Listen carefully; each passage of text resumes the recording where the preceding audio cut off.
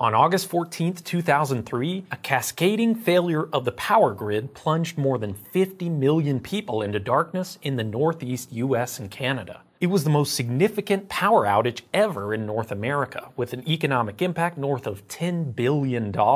Calamities like this don't happen in a bubble, and there were many human factors, political aspects, and organizational issues that contributed to the blackout. But this is an engineering channel, and a bilateral task force of energy experts from the US and Canada produced this in-depth 240-page report on all the technical causes of the event that I'll try to summarize here. Even though this is kind of an older story and many of the tough lessons have already been learned, it's still a nice case study to explore a few of the more complicated and nuanced aspects of operating the electric grid, essentially one of the world's largest machines. I'm Grady, and this is Practical Engineering. In today's episode, we're talking about the Northeast Blackout of 2003.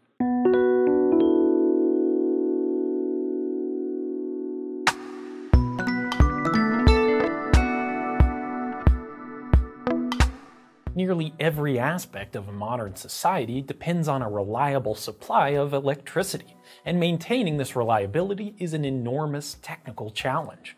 I have a whole series of videos on the basics of the power grid if you want to keep learning after this, but I'll summarize a few things here.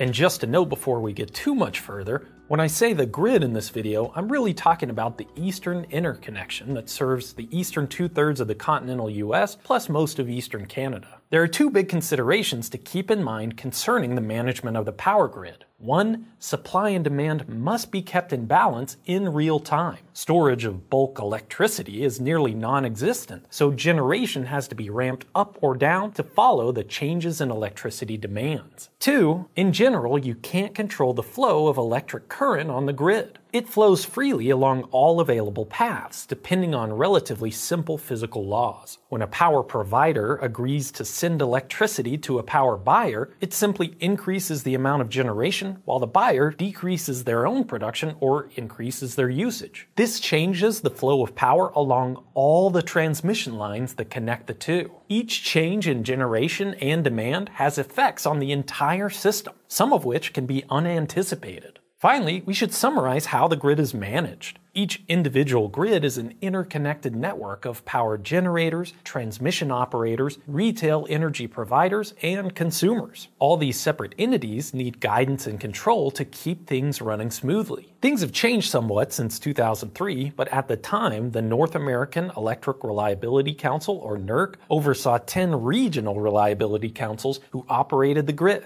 to keep generation and demands in balance, monitored flows over transmission lines to keep them from overloading, prepared for emergencies, and made long-term plans to ensure that bulk power infrastructure would keep up with growth and changes across North America. In addition to the regional councils, there were smaller reliability coordinators who performed the day-to-day grid management and oversaw each control area within their boundaries. August 14th was a warm summer day that started out fairly ordinary in the northeastern US. However, even before any major outages began, conditions on the electric grid, especially in northern Ohio and eastern Michigan, were slowly degrading. Temperatures weren't unusual, but they were high, leading to an increase in electrical demands from air conditioning. In addition, several generators in the area weren't available due to forced outages. Again, not unusual. The Midwest Independent System Operator, or MISO, the area's reliability coordinator, took all this into account in their forecast and determined that the system was in the green and could be operated safely. But three relatively innocuous events set the stage for what would follow that afternoon. The first was a series of transmission line outages outside of MISO's area. Reliability coordinators receive lots of real-time data about the voltages, frequencies, and phase angles at key locations on the grid. There's a lot that raw data can tell you, but there's a lot of things it can't. Measurements have errors, uncertainties, and aren't always perfectly synchronized with each other. So grid managers often use a tool called a state estimator to process all the real-time measurements from instruments across the grid and convert them into the likely state of the electrical network at a single point in time, with all the voltages, current flows, and phase angles at each connection point. That state estimation is then used to feed displays and make important decisions about the grid. But on August 14th, MISO's state estimator was having some problems. More specifically, it couldn't converge on a solution. The state estimator was saying, "Sorry, all the data you're feeding me just isn't making sense. I can't find a state that matches all the inputs." And the reason it was saying this is that twice that day, a transmission line outside MISO's area had tripped offline, and the state estimator didn't have an automatic link to that information. Instead, it had to be entered manually, and it took a bunch of phone calls and troubleshooting to realize this in both cases. So, starting around noon, MISO's state estimator was effectively offline. Here's why that matters. The state estimator feeds into another tool called a real-time contingency analysis, or RTCA, that takes the estimated state and does a variety of what-ifs. What would happen if this generator tripped? What would happen if this transmission line went offline? What would happen if the load increased over here? Contingency analysis is critical because you have to stay ahead of the game when operating the grid. NERC guidelines require that each control area manage its network to avoid cascading outages. That means you have to be okay, even during the most severe single contingency, for example the loss of a single transmission line or generator unit. Things on the grid are always changing, and you don't always know what the most severe contingency would be. So the main way to ensure that you're operating within the guidelines at any point in time is to run simulations of those contingencies to make sure the grid would survive. And MISO's RTCA tool, which was usually run after every major change in grid conditions, sometimes several times per day, was offline on August 14th up until around 2 minutes before the start of the cascade. That means they couldn't see their vulnerability to outages, and they couldn't issue warnings to their control area operators, including First Energy, the operator of a control area in northern Ohio, including Toledo, Akron, and Cleveland. That afternoon, First Energy was struggling to maintain adequate voltage within their area. All those air conditioners use induction motors that spin a magnetic field using coils of wire inside. Inductive loads do a funny thing to the power on the grid. Some of the electricity used to create the magnetic field isn't actually consumed, but just stored momentarily and then returned to the grid each time the current switches direction. That's 120 times per second in the US. This causes the current to lag behind the voltage, reducing its ability to perform work. It also reduces the efficiency of all the conductors and equipment powering the grid, because more electricity has to be supplied than is actually being used. This concept is kinda deep in the weeds of electrical engineering, but we normally simplify things by dividing bulk power into two parts: real power, measured in watts, and reactive power, measured in VAR. On hot summer days, grid operators need more reactive power to balance the increased inductive loads on the system caused by millions of air conditioners running simultaneously. Real power can travel long distances on transmission lines, but it's not economical to import reactive power from far away, because transmission lines have their own inductance that consumes the reactive power as it travels along them. With only a few running generators within the Cleveland area, First Energy was importing a lot of real power from other areas to the south. But voltages were still getting low on their part of the grid because there wasn't enough reactive power to go around. Capacitor banks are often used to help bring current and voltage back into sync, providing reactive power. However, at least 4 of First Energy's capacitor banks were out of service on the 14th. Another option is to overexcite the generators at nearby power plants so that they create more reactive power, and that's just what First Energy did. At the East Lake coal-fired plant on Lake Erie, operators pushed the number 5 unit to its limit, trying to get as much reactive power as they could. Unfortunately, they pushed it a little too hard. At around 1:30 in the afternoon, its internal protection circuit tripped and the unit was kicked offline, the second key event preceding the blackout. Without this critical generator, the Cleveland area would have to import even more power from the rest of the grid, putting strain on transmission lines and giving operators less flexibility to keep voltage within reasonable levels. Finally, at around 2:15, First Energy's control room started experiencing a series of computer failures. The first thing to go was the alarm system designed to notify operators when equipment had problems. This probably doesn't need to be said, but alarms are important in grid operations. People in the control room don't just sit and watch the voltage and current levels as they move up and down over the course of a day. Their entire workflow is based on alarms that show up as on-screen or printed notifications so they can respond. All the data was coming in, but the system, designed to get an operator's attention, was stuck in an infinite loop. The First Energy operators were essentially driving on a long country highway with their fuel gauge stuck on full, not realizing they were nearly out of gas. With MISO's state estimator out of service, Eastlake 5 offline, and First Energy's control room computers failing, the grid in northern Ohio was operating on the bleeding edge of the reliability standards, leaving it vulnerable to further contingencies. And the afternoon was just getting started. I'll show the next events on this map of the highest voltage transmission network around Cleveland and Akron. These are only the 345 kilovolt lines, but there are lower voltage transmission lines in the area as well. Transmission lines heat up as they carry more current due to resistive losses, and that's exacerbated on still, hot days when there's no wind to cool them off. As they heat up, they expand in length and sag lower to the ground between each tower. At around 3 o'clock, as the temperatures rose and the power demands of Cleveland did too, the Harding-Chamberlain transmission line, a key asset for importing power to the area, sagged into a tree limb, creating a short circuit. The relays monitoring current on the line recognized the fault immediately and tripped it offline. Operators in the First Energy control room had no idea it happened.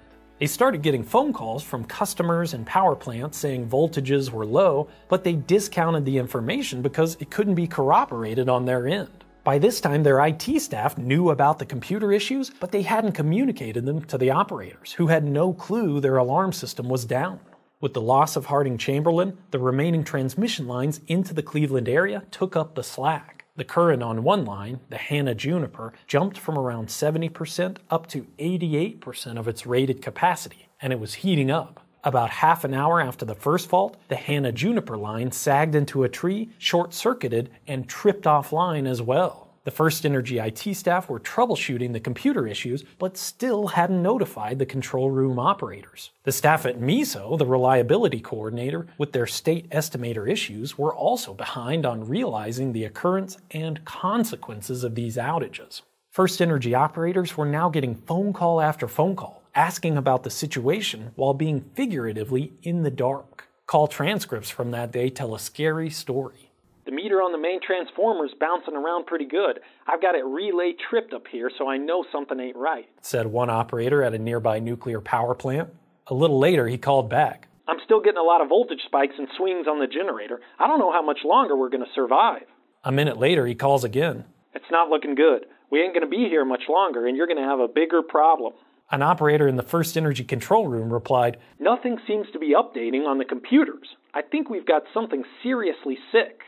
With 2 key transmission lines out of service, a major portion of the electricity powering the Cleveland area had to find a new path into the city. Some of it was pushed onto the less efficient 138 kilovolt system, but much of it was being carried by the Star South Canton line, which was now carrying more than its rated capacity. At 3:40, a short 10 minutes after losing Hannah-Juniper, the Star South Canton line tripped offline when it too sagged into a tree and short-circuited. It was actually the 3rd time that day the line had tripped, but it was equipped with circuit breakers called reclosers that would energize the line automatically if the fault had cleared. But the 3rd time was the charm, and the Star South Canton line tripped and locked out. Of course, First Energy didn't know about the first 2 trips because they didn't see an alarm, and they didn't know about this one either. They had started sending crews out to substations to get boots on the ground and try to get a handle on the situation, but at that point, it was too late.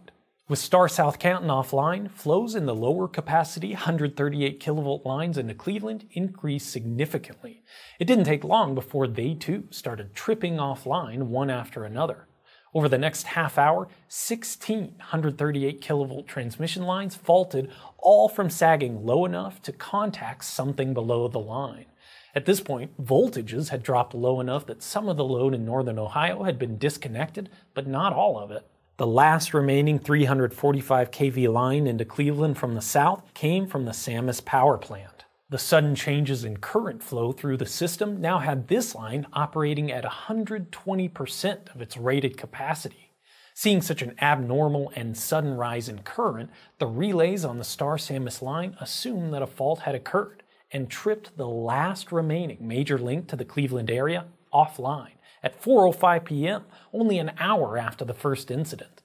After that, the rest of the system unraveled. With no remaining connections to the Cleveland area from the south, bulk power coursing through the grid tried to find a new path into this urban center. First, overloads progressed northward into Michigan, tripping lines and further separating areas of the grid. Then the area was cut off to the east. With no way to reach Cleveland, Toledo, or Detroit from the southwest or north, a massive power surge flowed east into Pennsylvania, New York, and then Ontario in a counterclockwise path around Lake Erie, creating a major reversal of power flow in the grid. All along the way, relays meant to protect equipment from damage saw these unusual changes in power flows as faults and tripped transmission lines and generators offline. Relays are sophisticated instruments that monitor the grid for faults and trigger circuit breakers when one is detected. Most relaying systems are built with levels of redundancy so that lines will still be isolated during a fault, even if one or more relays malfunction.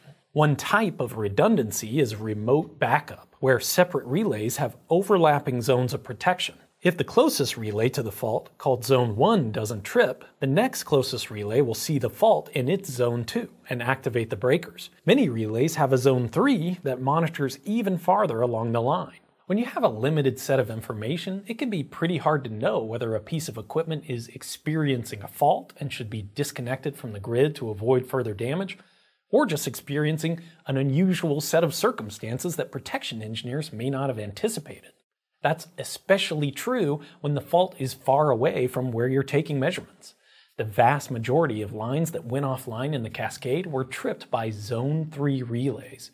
That means the Zone 1 and 2 relays, for the most part, saw the changes in current and voltage on the lines and didn't trip because they didn't fall outside of what was considered normal. However, the Zone 3 relays, being less able to discriminate between faults and unusual but non-damaging conditions, shut them down.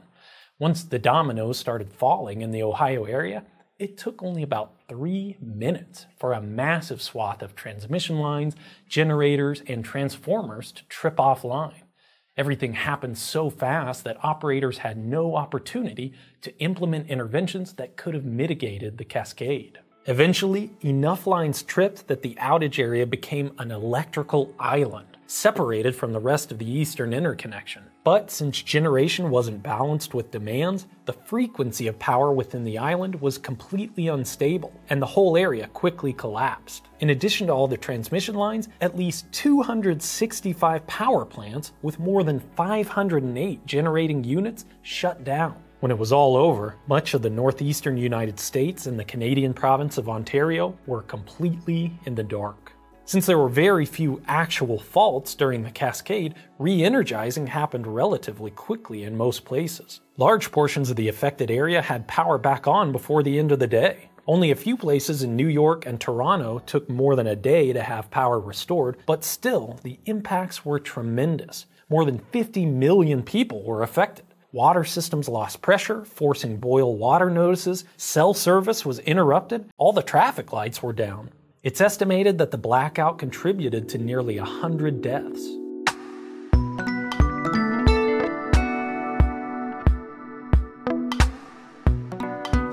Three trees and a computer bug caused a major part of North America to completely grind to a halt.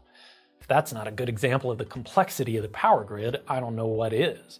If you ask anyone working in the power industry on August 13th whether the entire Northeast US and Canada would suffer a catastrophic loss of service the next day, he would have said no way. People understood the fragility of the power grid, and there were even experts sounding alarms about the impacts of deregulation and the vulnerability of transmission networks, but this was not some big storm. It wasn't even a peak summer day. It was just a series of minor contingencies that all lined up just right to create a catastrophe. Today's power grid is quite different than it was in 2003. The bilateral report made 46 recommendations about how to improve operations and infrastructure to prevent a similar tragedy in the future, many of which have been implemented over the past nearly 20 years. But it doesn't mean there aren't challenges and fragilities in our power infrastructure today. Current trends include more extreme weather, changes in the energy portfolio as we move toward variable sources of generation like wind and solar, growing electrical demands, and increasing communications between loads, generators, generators and grid controllers. Just a year ago, Texas saw a major outage related to extreme weather and the strong nexus between natural gas and electricity. I have a video on that event if you want to take a look after this. I think the 2003 blackout highlights the intricacy and interconnectedness of this critical resource we depend on, and I hope it helps you appreciate the engineering behind it. Thank you for watching, and let me know what you think.